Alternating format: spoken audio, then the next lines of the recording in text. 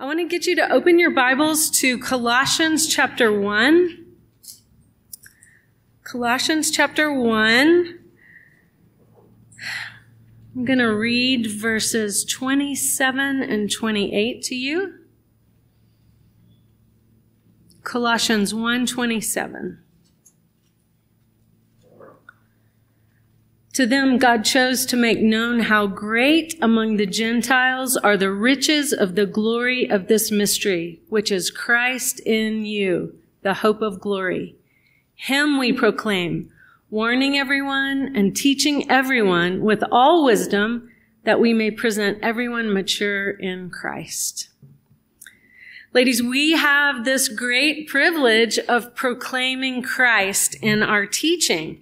And in this instruction, we're going to think more about why we do that and how we do that.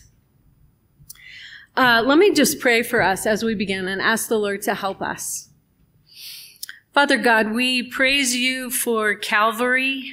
We praise you for the grace that we know because of what the Lord Jesus did for us on the cross. And we ask for your help as we seek to understand in this instruction how to faithfully connect our teaching to the good news of the death and resurrection of Jesus Christ. Lord, be our help, we pray. In Christ's name, amen. All right, let's review what we've covered so far in the workshop. So far, we've heard instructions on the conviction of text and framework. We started the day off yesterday with that. The principle that goes with that is this: we must let the Bible shape our frameworks rather than letting our frameworks shape our interpretation of the Bible. We had a talk on structure. Every text has a structure. The structure will reveal an emphasis, and the emphasis must shape our message. We had an instruction on context. We must understand the context in order to see how the original audience understood the text. Later today, we're going to have one more instruction on melodic line. And Joanne is going to teach us about looking for a bigger overarching theme of each book of the Bible. Now, yesterday, I drew many lovely pictures for you. But today, I have a little bit of an improvement. You're going to be so impressed. Take a look at this, huh? Wow, much better, right? This is the pathway for preparation. We keep kind of coming back to this. I just want to sort of remind you where we are on the pathway. The conviction of text and framework isn't written on here, but that's something we deal with before the Lord before we come to the text, okay? And then we've got our study of the text on the left there. The context, structure, and melodic line are part of our exegesis. We're trying to understand, what did the original author mean for that first audience? In this talk, in this instruction, we're taking a turn and we're going across the top of the pathway and we're beginning some theological reflection. We're going to try to connect that first argument to Christ. So that's where we are on the pathway. I just wanted to show you that. I'll keep that up there for you if you want to refer to it. I want to tell you a story about something that happened in my workplace. You heard yesterday that I work as a nurse, and God has given me lots of gospel opportunities at work, which I'm so thankful for. But several months ago, a colleague of mine and I were doing just kind of a simple task that put us side by side in a small room. We didn't really have to think a lot. I love these settings because they prove to be great conversation opportunities. You know, it's like when you ride in the car with someone and they're kind of stuck with you. And so you can really take advantage of it. Well, on this particular day, she was the one to initiate the conversation. And she knows I like to talk about the Bible. And here's what she asked me. She said, Joanne, what is the most important thing you would want me to know from the Bible? I was like, wow. This is the question, the kind of question I pray for, that I ask the Lord to bring into my life. I was so thankful that she asked that question. What is the most important thing you would want your friend to know from the Bible? Take a minute and think about that. What would you have said to my friend? Or what would you say to your friend if they asked you that? What do you think Jesus would say as an answer to that question? In this session, we're going to consider what Jesus did say.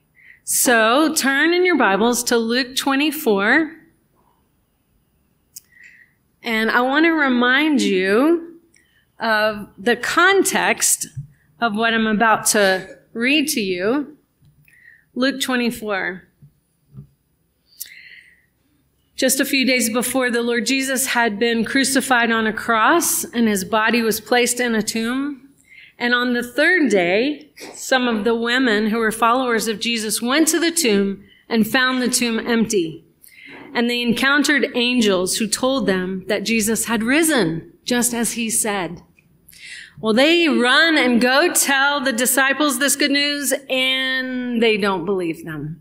Except for Peter, who runs to go see for himself. Later that day, 2 of the followers of Jesus were walking along the road and talking about all that had transpired in the last 3 days. Listen as I read, beginning in verse 15 of Luke chapter 24. While they were talking and discussing together, Jesus himself drew near and went with them, but their eyes were kept from recognizing him. And he said to them, "What is this conversation that you are holding with each other as you walk?" And they stood still, looking sad. Then one of them, named Cleopas, answered him, "Are you the only visitor to Jerusalem who does not know the things that have happened there in these days?" And he said to them, "What things?" And they said to him, "Concerning Jesus of Nazareth, a man who was a prophet, mighty in deed and word before God and all the people, and how our chief priests and rulers delivered him up to be condemned to death and crucified him. But we had hoped that he was the one to redeem Israel. Yes, and besides all this, it is now the 3rd day since these things happened. Moreover, some women of our company amazed us. They were at the tomb early in the morning, and when they did not find his body, they came back saying that they had even seen a vision of angels who said that he was alive. Some of those who were with us went to the tomb and found it just as the women had said, but him they did not see." And he said to them, "O foolish ones and slow of heart to believe all that the prophets have spoken, was it not necessary that the Christ should suffer these things and enter into his glory?" And beginning with Moses and all the prophets, he interpreted to them in all the scriptures the things concerning himself. Let me ask a few questions from these verses to see what we can learn about how Jesus understands the scriptures.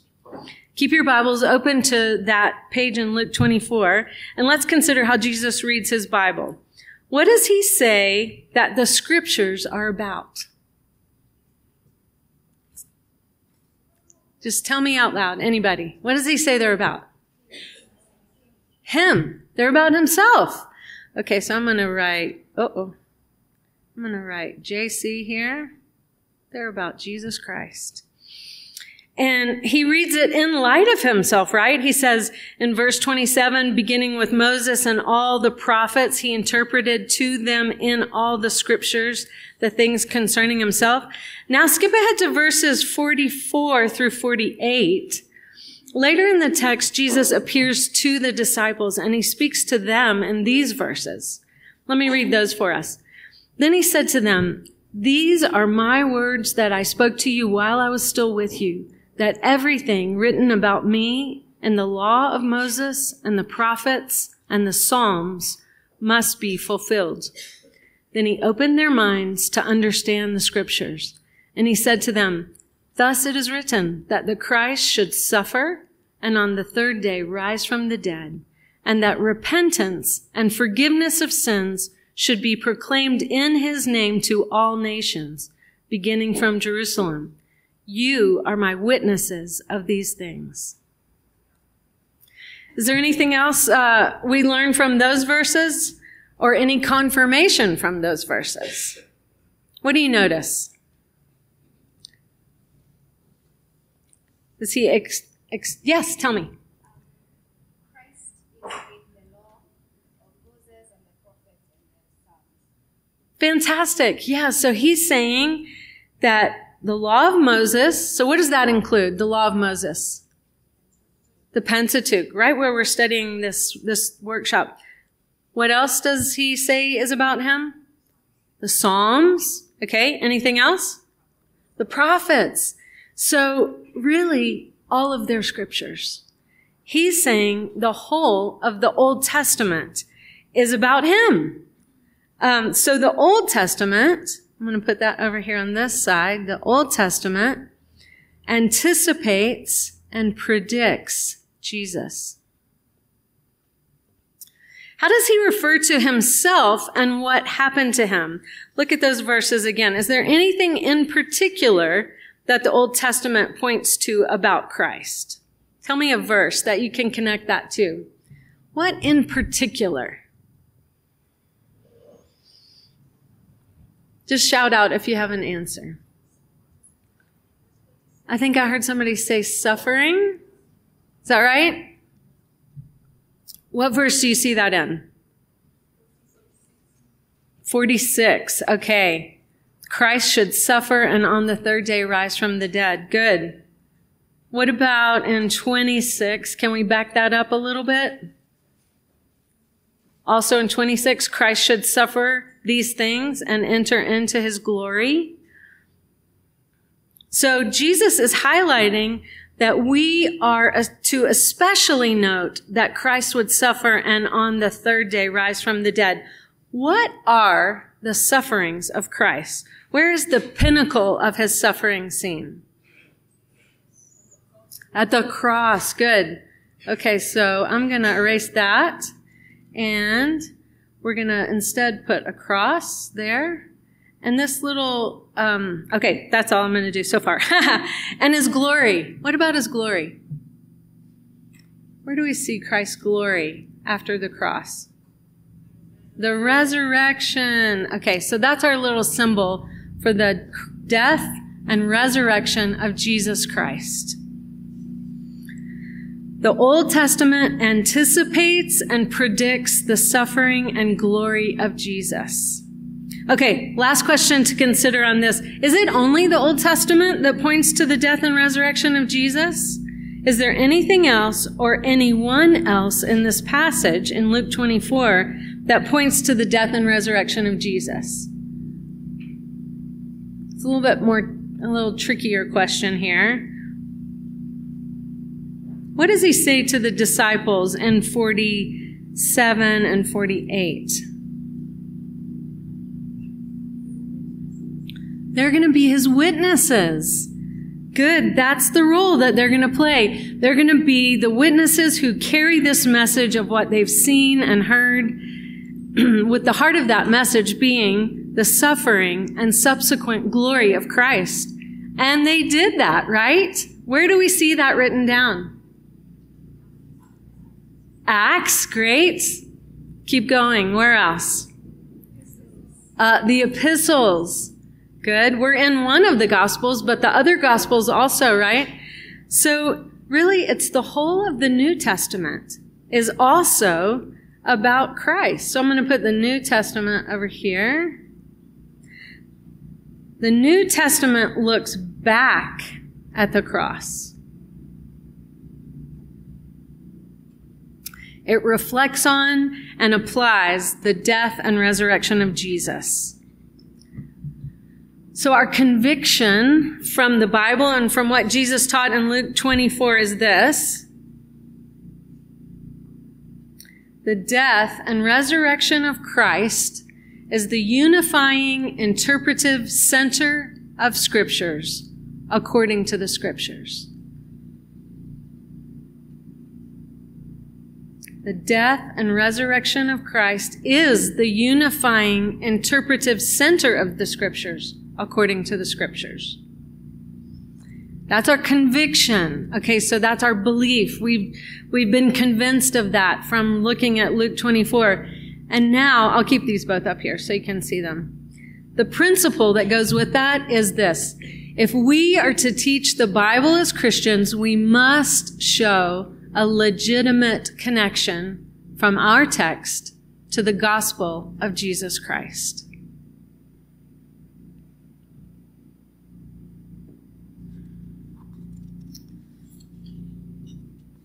If we are to teach the Bible as Christians, we must show a legitimate connection from our text to the gospel of Jesus Christ every single time. Every time. Now, I just want to take a second and be clear. We use the word gospel to describe the narrative accounts of Christ's life found in the first 4 books of the New Testament, the Synoptic Gospels.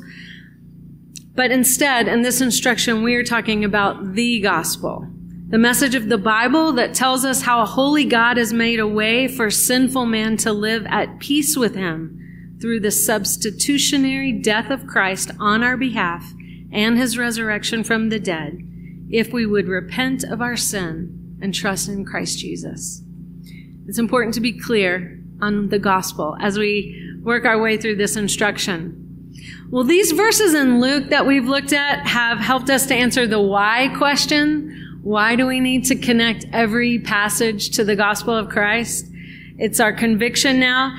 And as we prepare to teach, depending on which testament we're studying, we're going to ask different questions. So I'm going to refer back to this picture.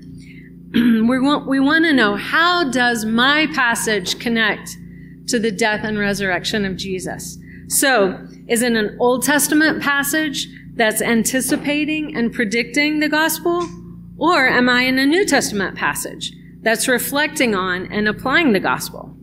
So for us in this workshop on Exodus, we are anticipating and predicting the gospel, right?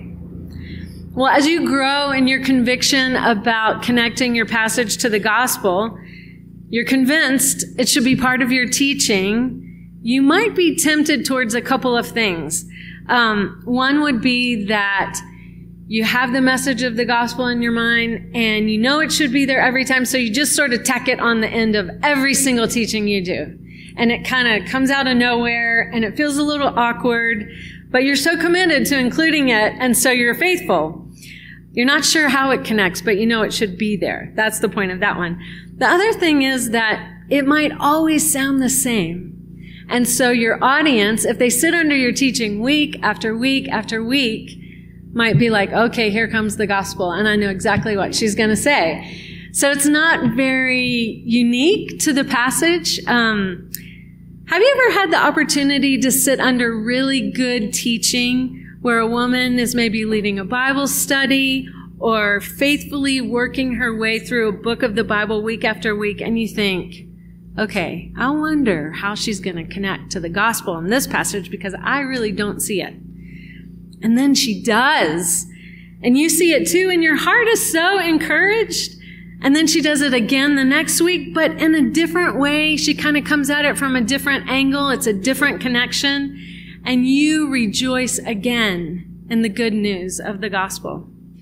That's what we want to do, sisters, as Bible teachers. We want to grow in doing that too. We want to make progress in making these legitimate connections to the gospel. We also need to consider the second part of question 4 on your worksheet. You may have even kind of breezed over it. But if you notice on your worksheet, there's the second half of that question that says, what aspect or part of the gospel is in view? So they're asking you to be really specific about that text. What aspect of the gospel is in view? Another way that you might say that is, what aspect of the fullness of the person and work of Christ is in view? So one thing that might help you with that is a second drawing. You know we love our drawings, right?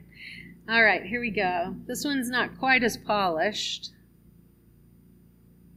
Can you see that okay? All right. What is at the core or center of this drawing? The death and resurrection of Jesus, that important gospel message. So the death and resurrection are still the interpretive center of the scriptures in the second drawing. But then we have an outer circle that includes some aspects of the gospel, or you might call them angles, that expand its scope a little. In the drawing, you'll see that these are the incarnation, Christ's teachings and miracles, his ascension, and his second coming. Like facets on a diamond, these aspects reflect the center and make it shine more brightly. Then on the sides, you'll see too that we have some effects or implications of the gospel. On the outer edges, these are things like belief and repentance, forgiveness and obedience, all connected to the case that Jesus made in Luke 24. So all these categories or aspects of the person and work of Christ help us to make legitimate connections to the gospel. They don't replace the message of the death and resurrection of Christ, but they give us a doorway, an entry point to connect to the gospel. So as we approach this point in our preparation, which is question 4 on your worksheet, we have to ask, what aspect of the gospel is in view in our passage? And how is the author, the original author, making a connection to the gospel by highlighting one of these aspects? Any questions so far? Yes, tell me. Sorry to make you reiterate, but the things on the outside, I believe repentance, obedience, how do those connect with the aspects of... Yeah, those might be things that you encounter more in New Testament passages when you're teaching about imperatives connected to the gospel. But those are effects or implications of the gospel. So in Luke 24, Jesus tells them, you are my witnesses. Or he says in verse 47, repentance and forgiveness of sins should be proclaimed in his name. So that might be part of what you feel is being highlighted in the text that you're teaching, and it would connect you to the cross. Does that make sense? Okay. Any other questions so far? Okay. We'll keep going. We want to make these legitimate connections from our passage to the gospel of Jesus Christ. What happens if we don't? What happens if we don't connect our passage to the gospel? What are some pitfalls or dangers for us as teachers? Tell me some that might come to your mind. We're going to teach moralism. That's really significant. We teach a works-based righteousness. Let me write these up here for you. Moralism. It's burdensome for our audience, right? So it communicates that we don't have a need for a Savior, and it leaves our audience full of guilt because no one can measure up perfectly, right? Anything else you think of that we would miss? That would be a big pitfall for us? Yes? Yeah, okay, good. So it becomes just like a motivational or a nice story. Good. Any others? Yeah, Joy. Great. Okay, it can be egocentric. Yeah, tell me.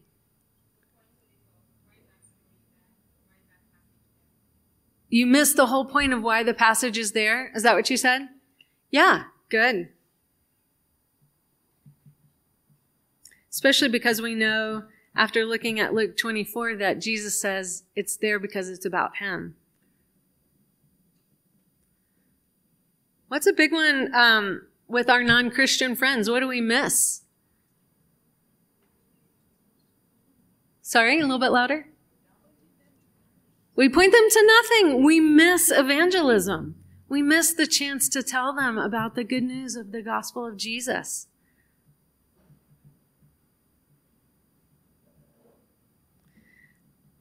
Another thing that we might miss, particularly in the Old Testament, well, not particularly, because we could see it from both Testaments. We miss the encouragement of seeing the fulfillment of Old Testament prophecy. So, how can we learn to do these things legitimately from our passages as we teach? Or to put it another way and use a word that you're becoming more familiar with, what strategies might we use to help us make legitimate gospel connections? I want to focus on 3. And I'm going to make it, I know if you're like me, you need things to, I'll start with the same letter, so I've done that for you. Okay, so 3 T's. 3 T's, particularly helpful in Old Testament narrative. The first one is themes. Biblical themes. Biblical themes are a repeated theme that has several Bible-based data points with a similar relationship from one to the next, progressing through the scriptures until we see these met fully in Christ Jesus. Does that make sense? The Bible's one big story broken up into 66 books, but it has a historical unfolding, and it progressively reveals the redemption that we have in Christ. So we want to keep our eye out for themes. The Bible sets us up in a way that by the time we get to Christ, we're like, oh, this is the one who was promised, right? What are some examples of biblical themes? Anything you think of, even from Exodus, but anywhere? The tabernacle. What would be another word we might use for that? That's more generic. Dwelling place? Yeah, because that would cover a lot of different data points in Scripture, right? So good. Tabernacle or dwelling. Excellent. Another one in maybe something you've noticed so far in your study of Exodus. Yeah, Joy. Covenant is a great one. That's come up a lot already, hasn't it? Yeah. Oh, sorry. I always got to remember to look left. Tell me. Judgment. That's come up already, hasn't it? Judgment. Progressively unfolding throughout the pages of Scripture. Anything else? Oh, so many hands. Sharon. The law. Okay.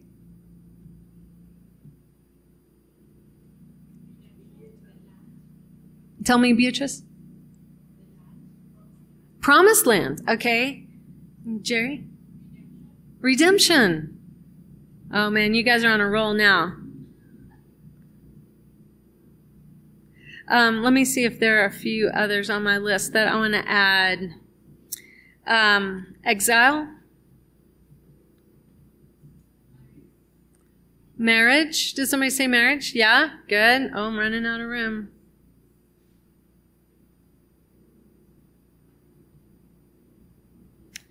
Priesthood. Sacrifice. That goes with that. Yes. Sacrifice for sin. Such an important one. Sonship. That's from beginning to end in the Bible. You guys, you got it. King and kingdom. Okay. So, in order to know biblical themes, you really have to know your Bible, don't you? And it just takes time. So don't get discouraged with that. Just keep reading your Bible and ask the Lord, Lord, help me see these themes. Help me see where they pop up. That's our first T, themes. Okay. Let me...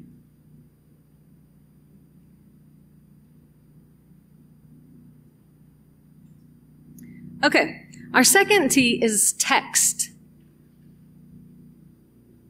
And what I want you to think about with this one is Old Testament allusions or quotes that are found in the New Testament. So if you're studying the Old Testament, you're going to look, does anyone in the New Testament reference my passage? or preach about it or allude to it. And if you're studying the New Testament, you're going to say, is there anything in my text that originated from a passage in the Old Testament? So you can use this in your study of either testament. The Bible authors are actually interpreting the scriptures for us. So they're doing us a big favor there. So if you were one question you would want to ask is, how is the New Testament author reflecting on or applying the gospel when he references that Old Testament passage? Or how has Christ fulfilled this passage? You can use cross-references as a means of learning with this. Now, not every Old Testament allusion is a gospel connection, but it might be. So take a look at it. You might decide to set it aside if it doesn't seem to be helpful. Let's consider an example from Exodus.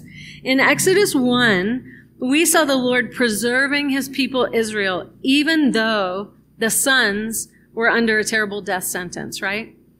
And we know that that led to Exodus 2, where the Lord miraculously protected and raised up a son, Moses, who would lead in rescuing them out of Egypt. He would be the son who leads in delivering the people. You may have talked about this in your small groups yesterday, but that passage is alluded to in Matthew chapter 2, verse 15. It said, turn to it. Let's turn to it together. Matthew 2, we're going to start reading in verse 13. This is after Jesus has been born. Matthew 2, starting in verse 13, says this. Now when they had departed, behold, an angel of the Lord appeared to Joseph in a dream and said, Rise, take the child and his mother, and flee to Egypt, and remain there until I tell you, for Herod is about to search for the child to destroy him. And he rose and took the child and his mother by night and departed to Egypt, and remained there until the death of Herod. This was to fulfill what the Lord had spoken by the prophet, and that's the prophet Hosea, out of Egypt I called my son.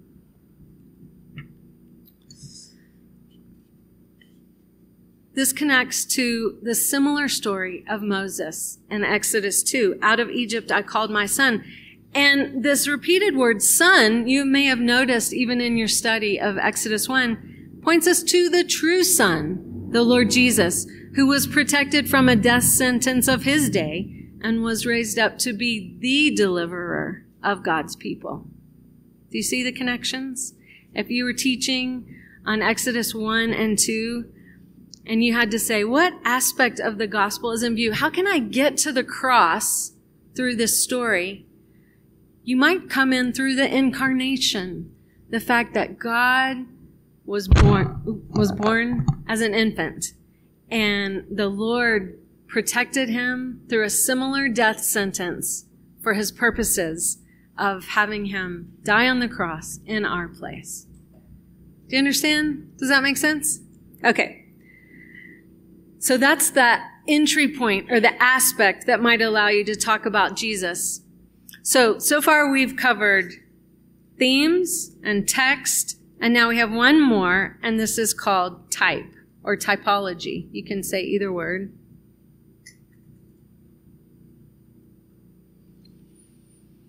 Typology is a kind of comparison of two objects. They're either similar or dissimilar. It could be a person, a place, an event, or an institution in Israel's history that find their fulfillment or culmination in Christ.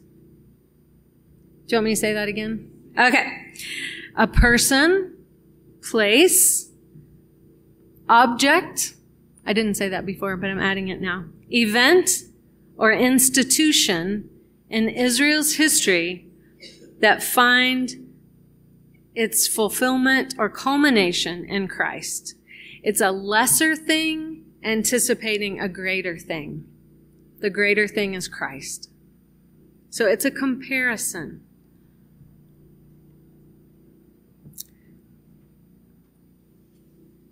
This idea, this word type, is actually a Bible word, and it's mentioned in Romans 5, verses 12 through 14, where Paul argues that Adam is an Old Testament type that helps us understand Christ.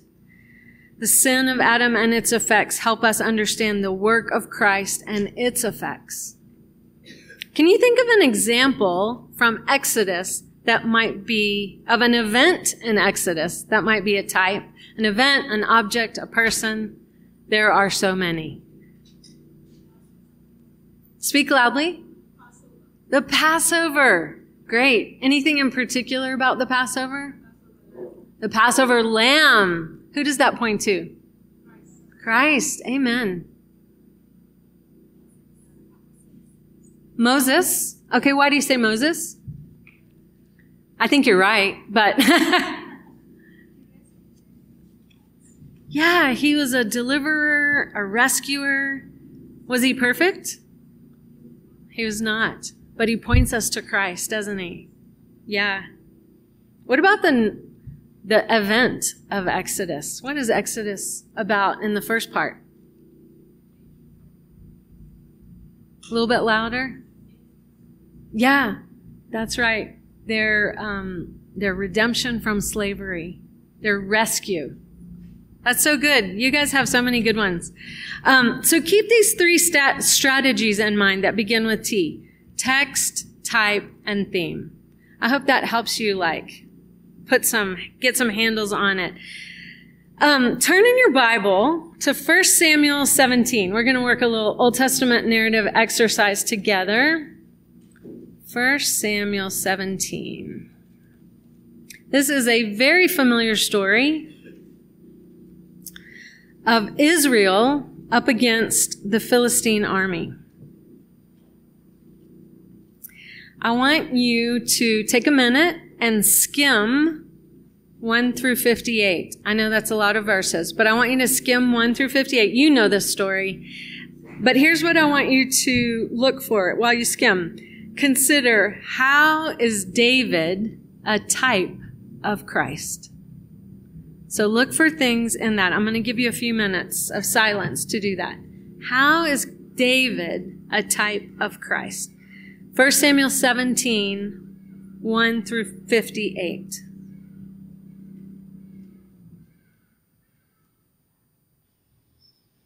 Okay, I'm going to pull us back together. And let me know some things that stood out to you. You might have several different data points there, but what did you notice? How is David a comparison to Christ? Say, speak loudly. Okay.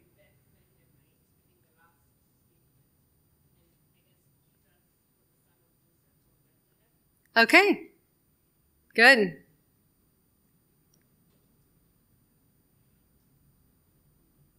Okay.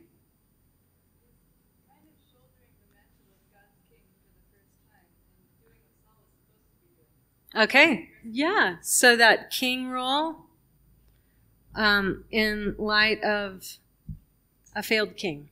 Yeah. Somebody else. What'd you notice? Yes. Tell me from the back. He offers himself to face the enemies of God's people. Amen. That's right. Offers himself. You guys are killing it. Okay, keep going. Tell me a few more. Yes. Yeah, good. That's right. He's opposed by those closest to him. His brothers. Tell me another one. Shepherd. I love it. Yes. Kind of an unlikely hero in that respect.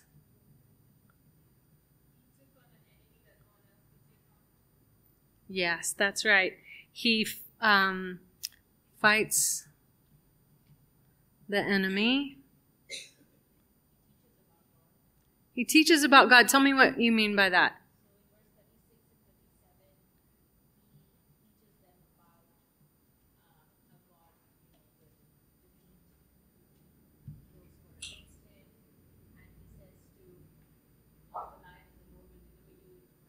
Yeah, so he points them to hope in the Lord through this battle. Good. He fights in the name of God. Yes, tell me.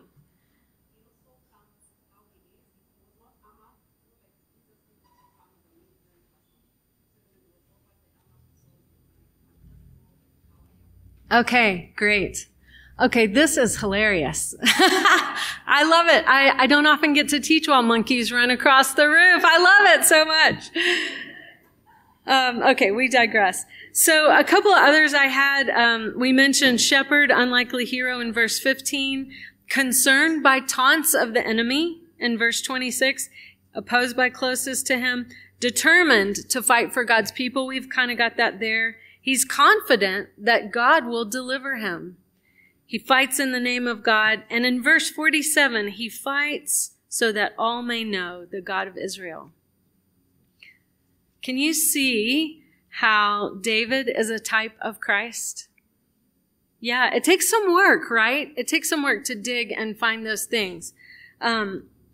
So any New Testament passages come to mind that you might think would be a connection to David's battle with Goliath being similar to Jesus' battle with Satan?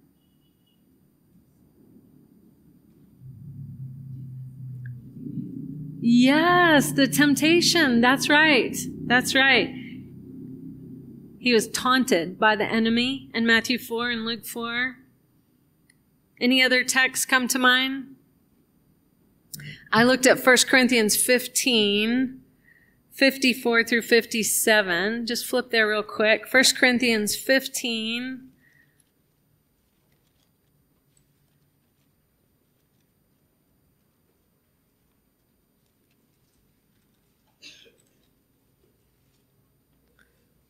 First Corinthians 15, 54 through 57 says this.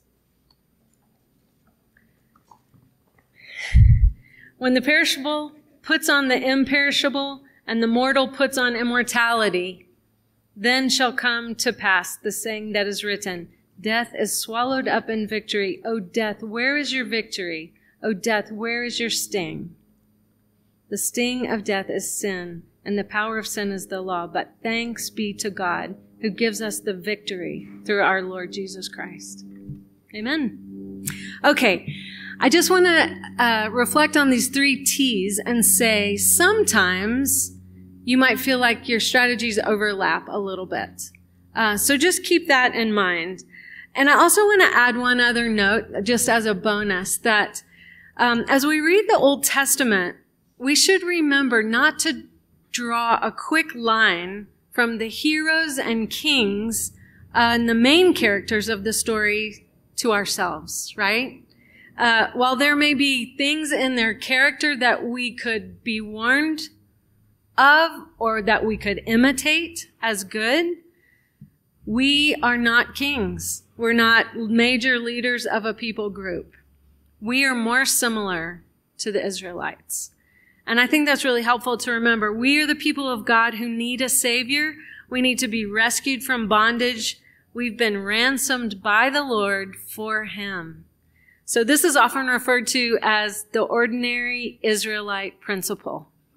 So just keep that in mind. In the story of David and Goliath, we're most similar to the people who are cowering over in the corner. There's nothing grand or victorious about us. All right, just remember, these strategies are meant to serve you. And like all strategies that we present to you, if you feel like one is not working, set it aside and try another one. And if you feel like one is working, check yourself by trying another one. Does that make sense? All right.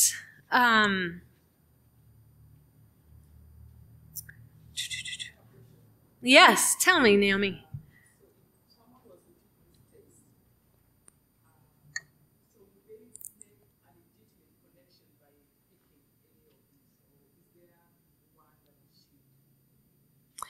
If I were teaching this text, I would mention a lot of these, actually, as entryways to the cross. I want to talk about the death and resurrection of Christ every time. I hope that's clear that in those entryways, we're not just highlighting the entryway, but it's a means that helps us get to the cross. So if I'm going to teach about the incarnation, if I think the incarnation of Christ is really highlighted here, or if I'm teaching about the Passover lamb, And that's an easy one, right? That takes us straight to the Lamb whose blood was slain for us.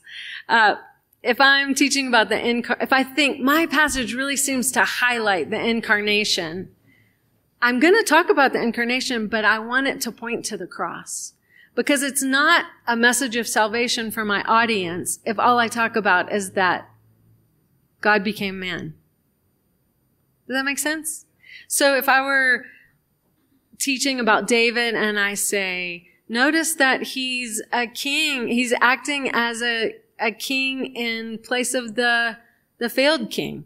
Notice that he's opposed by those close to him. Notice that he's a shepherd, an unlikely hero. I might highlight those things about David. And then when I connect to Jesus, I might say, friends, David points us ahead to Christ. Look at all these ways Christ was similar. And here's where it was on the cross where he defeated the greatest enemy.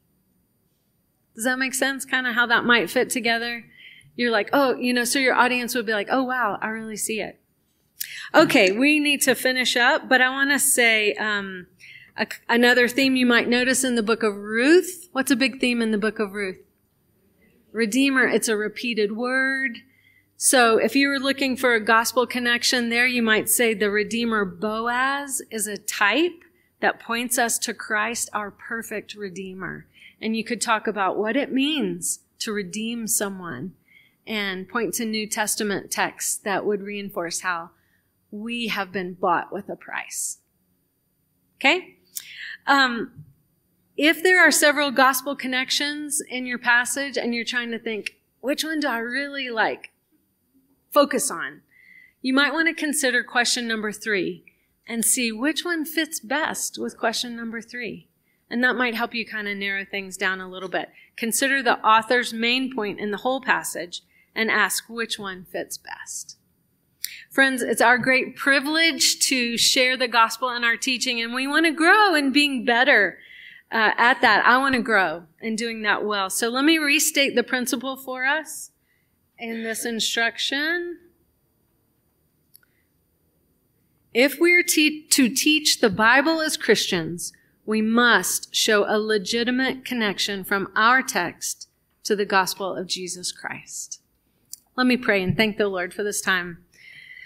Oh Lord, we're so thankful that you sent your son Jesus to die the death that we deserved, and that you raised him from the dead, and that he has made a way for us to be reconciled to you, the holy Lord God. Lord, we thank you that your Bible is one big story and that so much of the Old Testament points to Christ and so much of the New Testament reflects on and applies the cross. Lord, help us to do that better. Grow us, we pray. In Christ's name, amen.